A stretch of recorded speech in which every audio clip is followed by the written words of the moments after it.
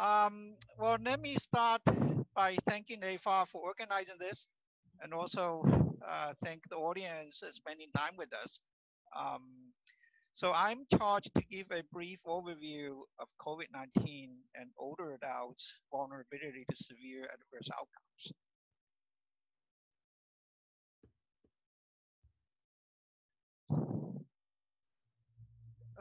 So COVID-19 started towards the end of 2019, so that's the name, 19 there, so in Wuhan, China. Because of my deep connection with China, I have been in touch with my friends who are on the front line fighting this pandemic there since then, almost on a daily basis. Now, COVID-19 has spread all over the world. On March 11th, the World Health Organization declared as a global pandemic, and now WHO publishes situation reports on its website, and on a daily basis. So here is the one I downloaded I downloaded yesterday, number 63. As you can see, there were more than 330,000 confirmed cases worldwide, and over 14,000 deaths. Now, if you look at down here, you can actually track confirmed cases and deaths, in each state in the U.S. as well as around the world at Johns Hopkins Coronavirus Resource Center, with the link provided here. So, moreover, COVID-19 has changed everybody's life. I mean, I don't need to tell you that. So dramatically and in such a short period of time. So on March 13th, President Trump declared a national emergency. Schools are closed and people cannot go to work. So what I show you here is a news clip. So the mayor of Baltimore, well, Baltimore arguably is the capital city of homicide in this country, which I'm not, obviously proud of. So backs, people in the city to stop shooting each other, so that we will have more hospital beds for the patients. And then also here is a photo taken last Friday on Palm Beach, Florida. You can see a lot of people there. So what we need to really observe, social distancing, not only for our self-protection, but also for not really spreading the virus to others, especially those who are vulnerable to severe diseases, including individuals with chronic conditions, and particularly the large population of older adults. So that's why we are here today. So when you look at the older adult population, here is the data.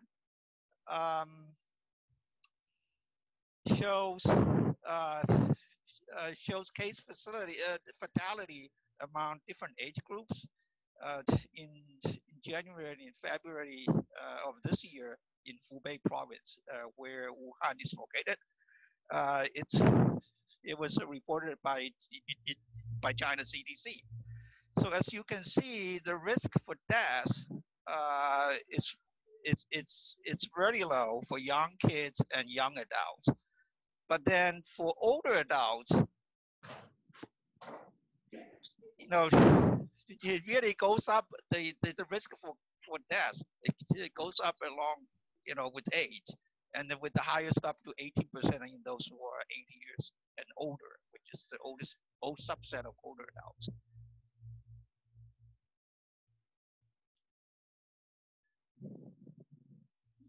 So now here's data from the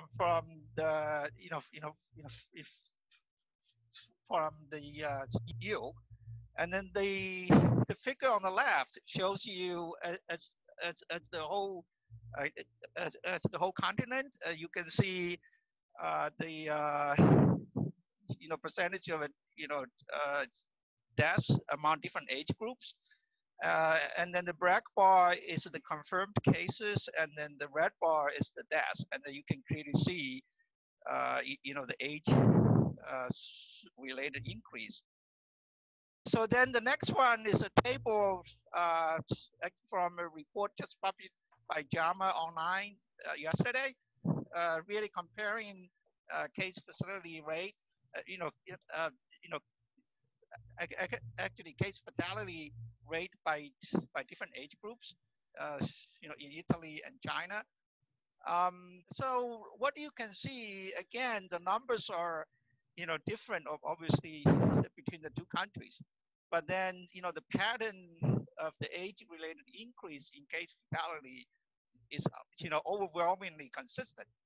And you may wonder why the overall case fertility was higher in Italy than in China, as you can see at the top, 7.2%, which is 2.3%. That is because the proportion of older adults in Italy is as twice as much as that in China. So which is I actually listed there. So can you go to the next slide? Now, what happened to our backyard, right? So we know the first outbreak, was in Life Care Center, which is a long-term care facility in Kirkland, Washington. And the next one. And then the first death reported in New York, was an 82-year-old in Brooklyn. And then the next one. And then the first death reported in Maryland is also an 82-year-old, in Howard County where I live. Now, can you go to the next slide? Yeah, so this is the data figure I got from the CDC as of March 16th, reported, by the MMWR. And then, so this is for the COVID-19 severe outcomes, the hospitalization rate, ICU admission rate, and the death rate were, are shown, in different bars. And then I actually put all the older adults in 65 and older, in one figure. As you can clearly see, all those outcome measures or significantly higher, in the older adult population. And here again, the pattern is very consistent. Although the numbers are very different, I'm sure it's going to change as the pandemic goes on. So can you show the next slides? And then, what are the clinical features of this terrible disease? So we know aging, as I showed you the data, aging is the greatest risk for severe disease and death. And perhaps immunosenescence may be a major mechanism, for this risk. I think Dr. George Kusho will, tell you more about that. Now, this, it's actually on top of that, this disease has significant impact on the immune system, particularly on the aging immune system. So it seems the virus at the beginning will actually stimulate the airway, the epithelium, to produce a lot of cytokines, which leads to the cytokine storm. Cytokine storm, we know it's a pathogenesis factor for severe disease like sepsis. And now the virus also actually seems to kill the T cells, so CD4 and CD8 T cells. In matter of fact, lymphopenia, which is NATO at the day 4 to 6 after disease onset, is a quite reliable prognostic factor for poor outcomes. So this is based on the experience from Wuhan, as well as the initial experience in in our ICU at Johns Hopkins Hospital. So some of my friends on the front line even consider COVID-19 as SARS, actually plus HIV, because of its significant impact on the immunity. Now, another feature of this disease is lung damage, lung damage and fibrosis early on. So that's why CT scan shows, characteristics ground glass opacification. So as the disease goes on, actually the multi-organ failure is the major cause of death for most of the patients. In a matter of fact, the virus was no longer detectable in those late phase anymore. So really, in other words, it's our body, our body's failure to handle the virus. So John, can you go next? Okay, can you go next? Right. So that of all these clinical features, particularly aging as the greatest risk factor for severe disease, really made us to rethink the traditional paradigm.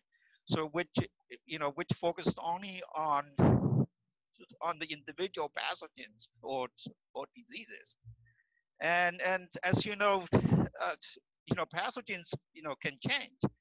So even the coronavirus family alone, I mean, we had SARS, MERS, now COVID-19. So if we only go after the pathogens, we're not going to get we're not going to get very far. So that's why we needed to think about it, other approach. I mean, that's the geroscience approach. And this is really important because the geroscience approach really addresses healthy aging, the host factors, and then older adults' ability to handle and to fight against infections and other chronic diseases. So can you go to the next slide? Now, geroscience approach, we cannot do it alone by ourselves in the U.S. And then we also, need the collaboration among the academic institutions, the government, as well as the foundations, and also private sectors. So here shows our initial effort for the international collaboration. So it shows you the first international geroscience symposium held last year, in China, and I would like to take this opportunity again to thank AFAR, for its for its support, as well as the NIA Nation Chapter Center and the Mills Medical Asian American Partnership Foundation. Thank you.